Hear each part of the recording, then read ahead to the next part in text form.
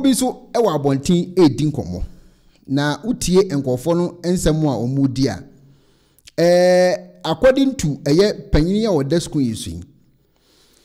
o kire sese Ghana ye din ema Ashawo bi akora eboa ye din wakopiem obabi a wakobo Ashawo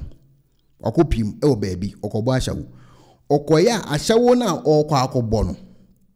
price ya ye bono ewo Ashawo bi a ho no ne bo din too much inti Ghana aye din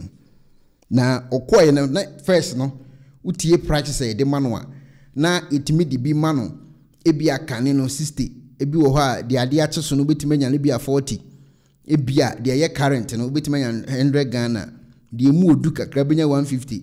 de bi a de ye anyinya kakra no o check a betime nya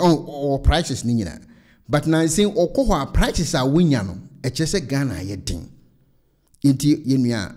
wonya asia ye kwa Ashawo fo ayedin emo ayedin omu di Ashawo kwa bo ayedin e free emo ayedin omo ni ayedin na Ashawo ni kwa po de e friend sene sebi na ya si e free na so unso mind ayedin last week Sunday because Ashawo joint e wo la pass Bekot na me ko ye no sebi because free ye ma minute bio na no ka tell me say ko for time ultimate friend Ghana be jan ni so na ne ma bana me 30 Ghana ba ni so na ye din na me kan say minister o se metimi na ye na ma me telephone ampa obefie beje ye ansia ye kwa Ashawo fo ayedin emo ayedin omu di Ashawo kwa bo ayedin e free emo ayedin omo ni ayedin na Ashawo ni kwa po de e friend sene sebi na ya si e free na so unso mind ayedin last week Sunday because Ashawo joint e wo la pass Bekot na me ko ye no sebi because free ye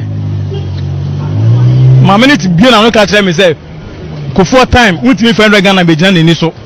na ne ma bana me 30 Ghana ba ni so na ye din na me kan say minister o se metimi na ye na ma me telephone ampa obefie beje ye okay eti yetie ye nua asema o kan na say according to ono no wanya problem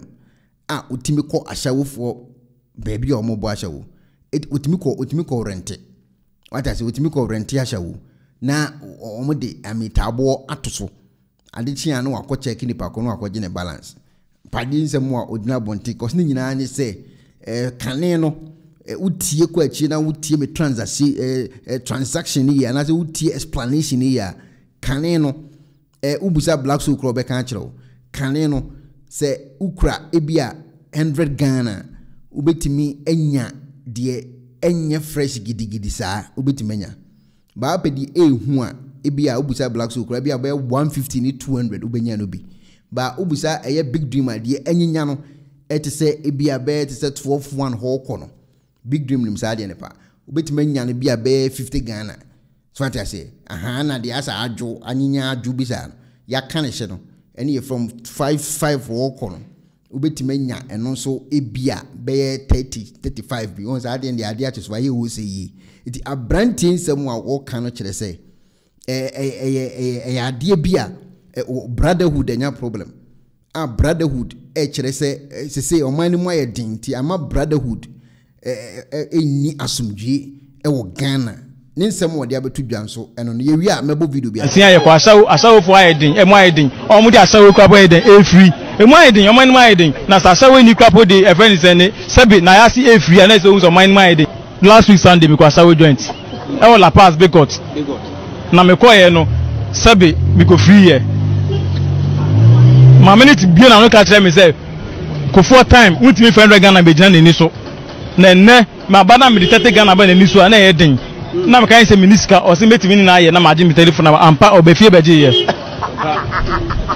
okay ya mami oda so edin komo na journalist bi na ebusam say GH say GH pages GBB omo na ebusam say GH1 yes say GH1 ena na etwa na interview no watch say Ghana ayedin na the rate Ghana si ayedin no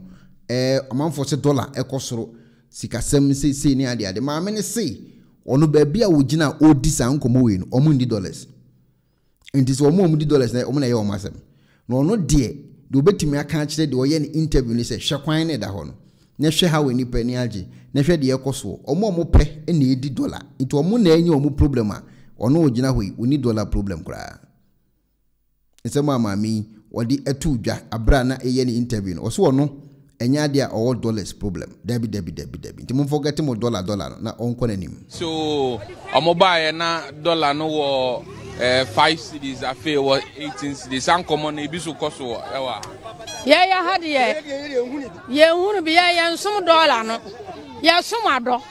ya sa dollar sam ne ya nsum no ya di ado ne ya sum no enti ya ado na sum fa so no de ama ya kuafo ene se hwikwan ubanso obi ba waduru ha no wato ade ene me am de abesi woko mamen ade be san na asa na masa akofa foforo enu ti na me kan se obi amon ne homoden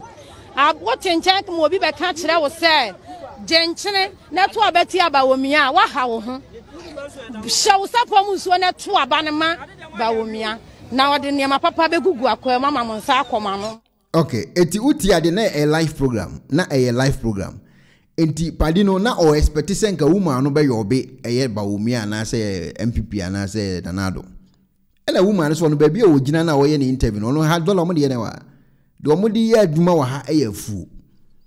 enti se enkrafo na nya problem o dollar ho a eno nya ono nasem ono de ne ye fu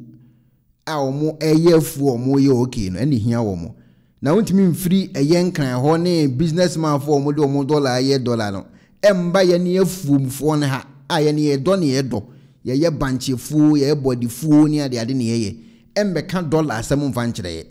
because asem a wo ka no ene dwuma a wo ba ya ye di wa ha no ene dollar eni twaka bia ensem we na ma me tu dwa tutim so onua na ansan na nko ope no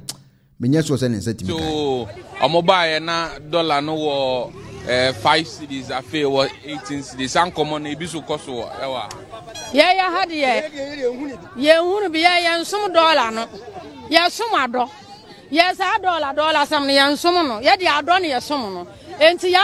ado na sum fa so no de ama ya kuafo ene se hwikwan ubanso obi ba waduru ha no wato ade ene me am de abesi woko mamen ade be san na asa na masa akofa foforo enu ti na me kan se obi amon homoden abotenchan ko obi be ka kire wo se jenchene na to abeti aba womia wa ha wo ho shawo sapom nso na to aba ne ma ba womia na ode ne ma papa be gugu akwa mama mo nsa akoma no mmoroso mo. Okay, eti asem kase na esi no etumi se journalist na okobusa question no bitimi se menua journalist na okobusa question no na onye ready for answer na few man no mba debi ono ko pese blasting koso wazenka woman blasting na nka nkofo hunu na dan kwa akofo-addo dwumadi a wodi no enso omani but as a lady na essence topic no de ma no so we press feature structure for there and then afa ho kodom unique laser whitening our toothpaste so nko a so de twitwi wo sin a ema wo sin eye feature na eye feature no so no na eyi enka boni bia wanu mo bia any tea stains, coffee stains, smoking stains bia unique laser whitening product ebe yini nyina free so ma kama de onya ni se product ni ubetu so na odi egu o brush no so na de twitwi wo sin so nyina kama uwia enhuru wanum jana wanum sa into contact unique laser whitening I was 07999792330 unique laser whitening or say muni seso Penifose bibi o wiase ntine da ni atopnum na ne pabone fonti e wo se wo bambo hu hia na ne papa mu de Pro Technologies ana me kan fama wo ane Pro Technologies. We are specialized in both sales and installation of CCTV cameras. Yeton, esa install CCTV cameras in the Sawa Ghana and NASA brochure na ufi Ghana. Now peso CCTV camera installation. We need Pro Technologies and in Sawa so. We CCTV camera installation, electric fence, automated gate, access control, video doorbell, and our intercom, and our satellite TV, home theater, so upebiato, and our water, and our pesebe install them out. Pro Technologies and our software. Na shenen so. Say fidie nyina from America brochimem ndi sen papam na opedia menwene na ne bo anso da form meche ye no the web brochimem ha ene e branch e wo Ghana ye ni mo bra wo bre nti sika fire nsem se fanya japade ma wo Ghana wo da na ne tenese ye san general construction so web brochire na peso si fi Ghana e dan plan bi o peso si se wa sha se dada ana afi na peso si Plan bia, ye besi ama. And no so here solar power. And now bamba one sensem bi ade. Woni ye nin sawoso. Ne sanso ye smart home. Abɛ from video bi apesta hyehyɛ. E wo fie. Ana wa twuma mo de ma wo. Woni ye nin sawoso. We are just a call away. Ne sanso wa dan de ma han. Ana ofre bro bedru Ghana. Na wo pay full house, room, ana apartment ahan. For short term and long term. Ye be ma obiane border form. Na bamba ho nsɛm de. Manwene ho. Ɛna ye interior decoration. So wasi fie na wie. Ana ye si fie na ma no. Ye sign decoration. Ye be siesie fie ana office so e de ama. And we just want to fidie bi. Na wo ho kwan fa so install. Ana ne settings ye beye e de ama. E wo Ghana ubehu yen. Wo mmerɛ ofra denta e de wani akyɛ dodoa. Ubehu ye e wo Ashie. Ye ne Emalin Pharmacy. E na wo the same building. For information or WhatsApp 401-7570-300 and a +401-6992-254. Pro Technologies. We have the solutions for your security and home entertainment needs at affordable prices.